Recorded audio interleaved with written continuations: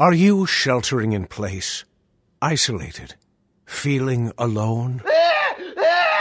Well, then you're just like us. Hit me. From Studio P in Sausalito, the home of the quarantined hit, it's time for... Succotash Shut-In, the Soundcast stimulus package featuring snippets from Comedy Soundcasts. And now, here's your host for this episode, Tyson Saner.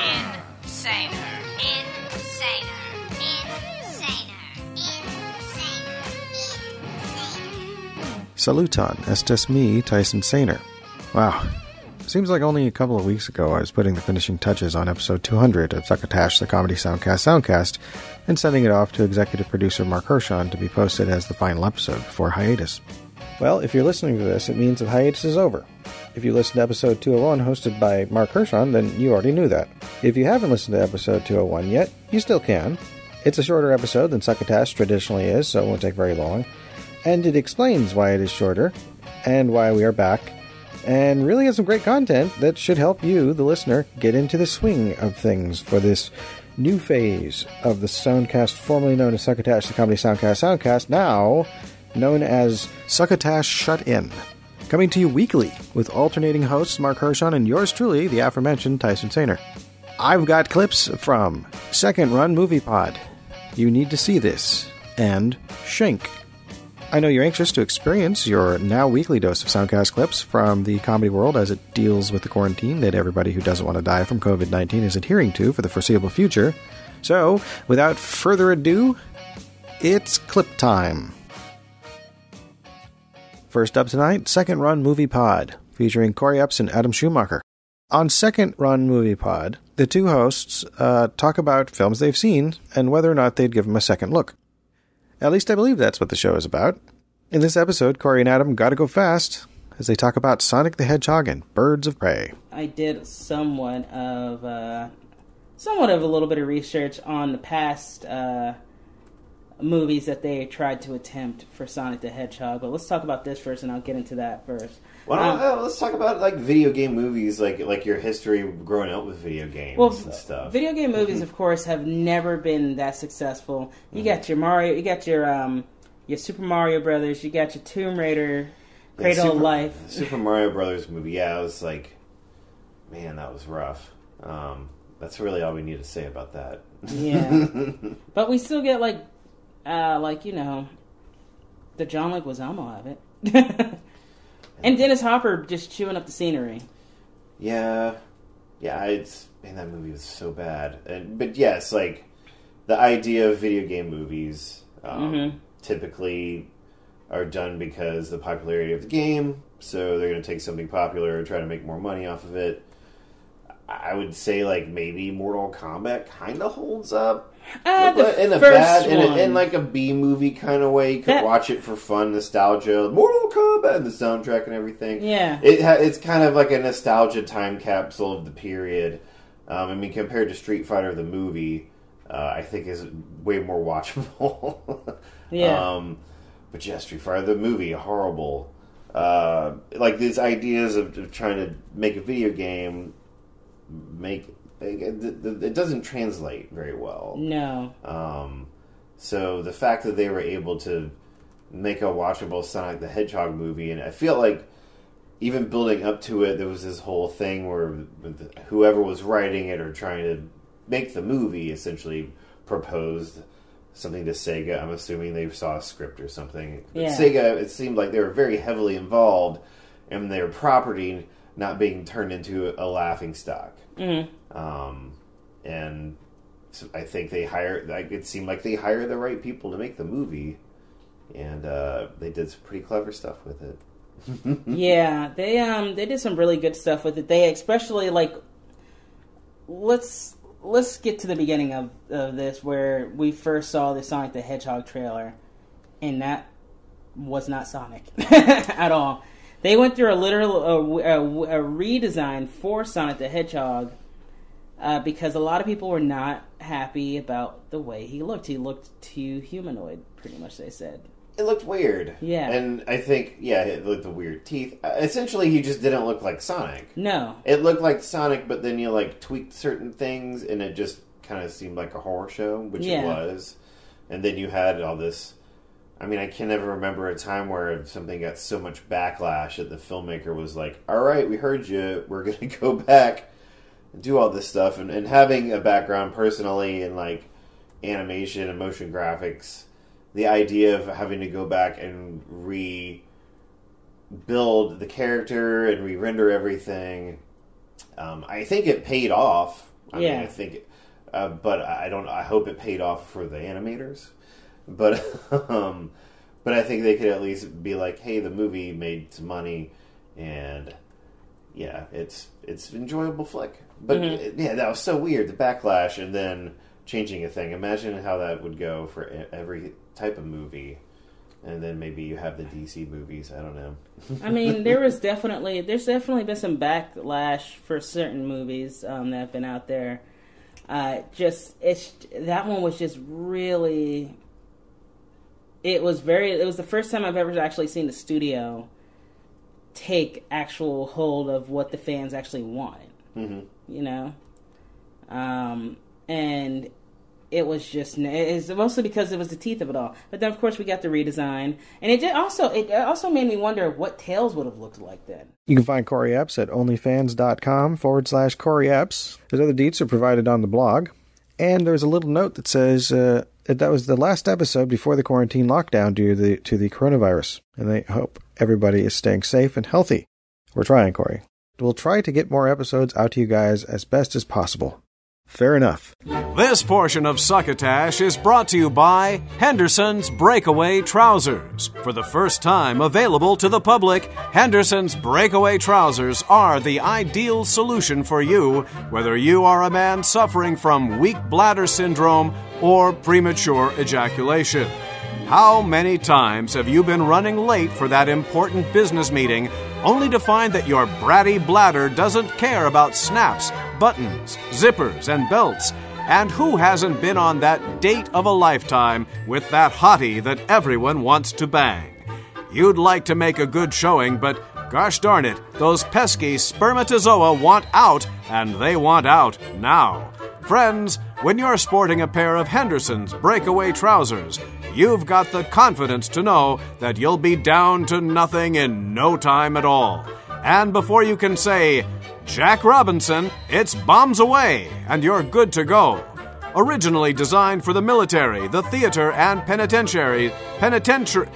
jails, Henderson's Breakaway Trousers are available online and wherever fine pants are sold. Available soon in women's styles, too. That's Henderson Breakaway Trousers. And now back to more of Succotash. Henderson's Breakaway Trousers. Man, I wish I had a pair on right now. I really could use them. Thank you, Bill Haywatt, and thank you, Marc Hershon. Next up, You Need to See This with Luce and Cozy. In the description it says, join hosts Luce Tomlin-Brenner and Cozy Orlin every week as they argue for one film you absolutely need to watch. They'll cover everything from lesser-known art house indies to, quote, how did you miss this, unquote, blockbusters. Sorry, that was open quotes, how did you miss this, interrobang, close quotes, blockbusters. Each episode, at least one of the hosts has seen and loved the film, and at least one has missed it. Then, with no spoilers, they'll convince you to spend your precious time watching it. That's a great idea. Now, the clip I've got to you is from an episode posted on April 20th, 2020. The guest, none other than one of the co-hosts on the Nooner podcast on Kevin Smith's Modcast Network, Cassandra Cardenas. Also, by the way, a guest of Antisocial Show, another soundcast that I contribute to and edit. Co-host, actually, with Hunter Block, who was a guest of Succotash in our previous season. Check that out sometime. Anyway, as it says in the description, this week's special guest is Cassandra Cardenas, and in it, Cassandra and Cozy talk to Lucy about the incredibly fun British comedy Spice World from 1997. Today we're going to speak about Spice World, the Spice Girls movie. Yes. Woo, woo, woo, woo. The 1997 film Spice World, which Luce has never seen, and I saw growing up. Never Yeah. seen it. I feel like this is a funny episode that people will see in their like podcatcher and think that it's me. That I feel like it lines up with what I would do on the podcast, but I like this is a fun bait and switch. That it's you two, and I've never seen it, and I don't know any Spice Girls song except for their one big hit. Did they only have one hit? If you want to they be have my a lot of lover. hits. Oh my god. Okay. One fucking hit. Okay. I wonder That's which one she thinks it is. Wow. This is If a you wanna comedy be my- podcast. If you want to be my lover, you got to get with my friends. Yes, that is their Okay. first single. That's the Okay, one that well, that's broke them, so- yeah. Yeah. That's the- I love that phrase because it sounds like it means it destroyed their lives. The single that broke them. Yeah. So yeah, that was that's a the good last point. time I heard Spice Girls. Was at I think like my 7th or 8th grade dance, and I haven't listened to them since. Oh man. Well, you're gonna want to. Okay, great. I'm excited to hear more about it. Yeah, Cassandra, I'm guessing you were like a huge Spice Girls fan growing up? It was blinding. I don't remember how to do most like math, but I do still know every lyric to every Spice Girls song ever. It's it's just frozen in time for me. And like boy bands, everything that was out at the same time, I just didn't give a fuck. I was like, no, I'm sorry, I'm busy. I got my Spice Girls. They have 2 albums that are worth listening to. I haven't listened to anything after Jerry left. That's Ginger Spice. Sure. But you don't need to. Most people haven't. It's perfect the way it's like Star Wars, where apparently, from what I understand, it's those 3 that are good, and then the rest of them, are pretty like divisive and bad. Or I don't know. They all do. I don't They do wanna seem learn more. very divisive. That's what I'm saying. Like, this is my podcast. When I'm on the podcast, I'll say half statements, and I mean, it sounds like you're fitting in frustrate people who perfectly. listen. That's perfect. That's So I like the amazing. idea that you were like Britney Spears missed you. Like, you're Well, just like, I mean, I don't want to be crazy. Jerry left the band in 1998, and Britney Spears came out. I feel like she started getting big, Baby One More Time, probably 99, maybe 2000. So I was there to consume Britney Spears, but I was also like this weird, like confused, like queer girl also. So like I didn't know what the fuck was going on. All I knew was I was like, I'm not interested in these boy bands. They're not clicking in my brain right this second. oh yeah, I hated that shit. I have this like memory of sitting around my freshman year like lunch table, and everyone was passing around the first NSYNC album, and I was just like so grumpy about it, and I was like, I want to listen to They Might Be Giants. Like, Oh shit, you were cool. and everybody, Amazing. such a nerd though. Nobody else, everyone was like, this is dumb nerd like music. Oh my god. I remember that there was like a Disney Channel had like a concert series, and that was the first time I'd ever seen NSYNC. And I do know that there was like something about Justin Timberlake's like ramen hair that was very like sexually triggering for me. Yes, that happened to everybody. I did Yeah. not understand it. And I always wonder what that must feel like to be a Justin Timberlake or a Justin Bieber or things like that, or like a One Direction, and just know that like you don't have to think about it all the time, but you know that you really, really fucked with some preteen like sexuality. Like that's a weird thing. I don't know why I brought that up, but like No, I think that's really interesting. And what I was That's reading not like- about this movie, I didn't know that like the Spice Girls had a ton of male fans. Like teen boys loved the Spice Girls, and I had no idea. And I was like, oh, it must have been the same thing. And if you like, you can support this podcast at anchor.fm/you need to see this /support. This episode of Succotash is sponsored in part by TrumPoetry.com, a chronological ode to a fake muse. Enjoy a rhyming spin on the news of the day every day, as well as over 500 archived daily verses thoroughly covering the White House, America, and the world with a sticky caramel coating that's impossible to remove. That's TRUMPoetry.com. Everything you need to know in rhyming couplets. TrumPoetry.com. From May 2nd, 2020, number 263. So Stephanie Grisham is done, and the McEnany era has begun. In her first press to-do, said, "I won't lie to you." I'm guessing that's lie number 1. Right? Right. Finally up tonight, Shank, from Sarah Weinshank. In it, comedian Sarah Weinshank interviews comedians, musicians, and artists living in LA. Topics include fashion, cannabis, and comedy. The clip is from the episode that posted April 29th, 2020, called Weather Women, Lava Lamps, and Dream Cars, in which, live from quarantine, comedian Sarah Weinshank sits down to answer some questions. She talks everything from weather women to her dream car and her favorite type of cat. Let me tell you, takeout food just hits harder now. Like, there was a period of time when I gotta be honest, I didn't appreciate takeout. I thought, it's an option, but why do it?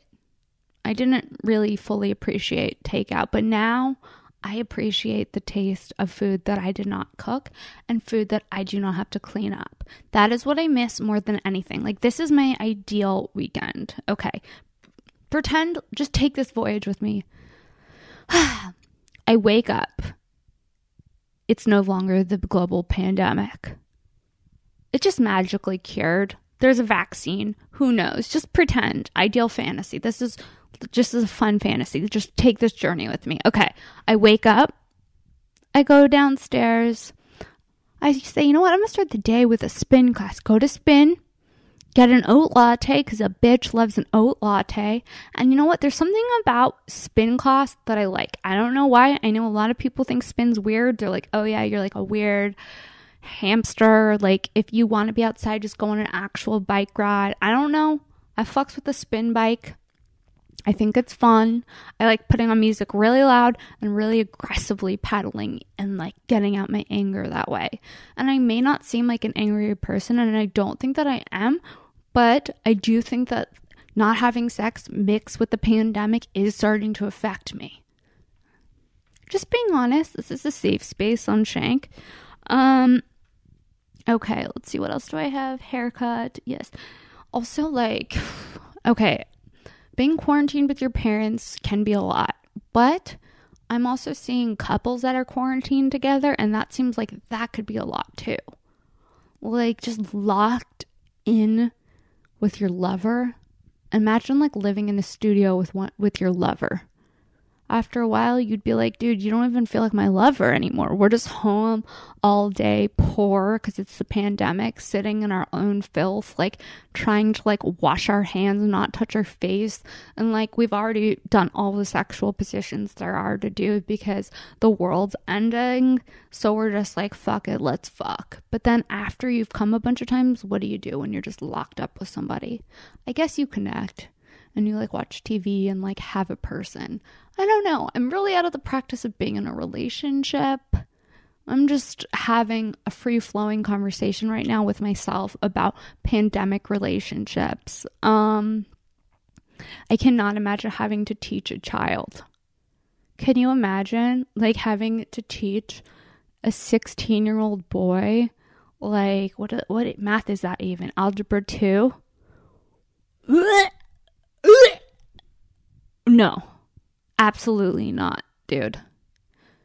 The thought of having a teenager that I'd have to homeschool and teach algebra 2 to, or trigonometry to, or chemistry to is haunting. Just that thought. It's imagine having a teen at home that already just doesn't want to be around you because you're its mother, his or her mother. And then they can't leave the house and they're pissed off because they can't leave the house and they're have a lot of teen angst. I don't know. I was just I just can't imagine doing that. whenever I think of having a kid, I always think of having a baby, not like as like, oh, an adult. Do I want to have an adult in the world? A questionable adult? Who knows? Who's to say? These are all things that keep me up at night. Yeah, but it's like, imagine, I just cannot imagine you sign up to be a mom. The next thing you know, you're a teacher, a mom, a chef. It's a lot of shit to be. And you're just like trapped at home with your family. Woo! Not only can you find the show on iTunes, Stitcher, and probably Apple Podcasts, if you want to email the show, you can email all fashion/guest related questions to shenk.pod@gmail.com. Shenk is spelled SHENK. And there it is. Remember, if you go to www.succotashshow.com, you can find all the social media and website info that will help you find these shows with very little effort on your part. Of course, our archive of past episodes is there too. Just a few simple keystrokes and mouse clicks or taps on a mobile device brings you more of us and those we feature on this program. Tell them Succotash Shut-In sent you. We'd appreciate it a great deal. Sharing is caring, and not only is it something we can safely do at a distance, it's what we mean when we gently remind you to please pass the succotash. You've been listening to Succotash Shut-In, the Soundcast Stimulus Package, with your host, Tyson Saner. Brought to you by Henderson's Pants, TrumPoetry.com, and Imagine your company's name right here. find us on the web at SuccotashShow.com, on iTunes, on Stitcher, on iHeartRadio, on YouTube, on SoundCloud, on the Laughable app, and tattooed on your mother's rear end. You can hear us streaming and like us on Facebook. Follow us on Twitter at Succotash Show. Email us at tyson@succotashshow.com or call into the Succotash Skype line at our toll call number 818-921-7212. The number again is 818-921-7212. You can also upload clips from your favorite Comedy Soundcast directly to us using our direct upload link at hightail.com/u/succotash. Production of Succotash is overseen by Joe Paulino through the auspices of Studio P Sausalito, the home of the hit. Our hosts are Marc Hershon and Tyson Saner. Our musical director is Scott Carvey. Our booth assistant is still Kenny Durgis. And until next time, I'm your loyal booth announcer, Bill Haywatt, reminding you to please wash your hands and pass the succotash. Goodbye.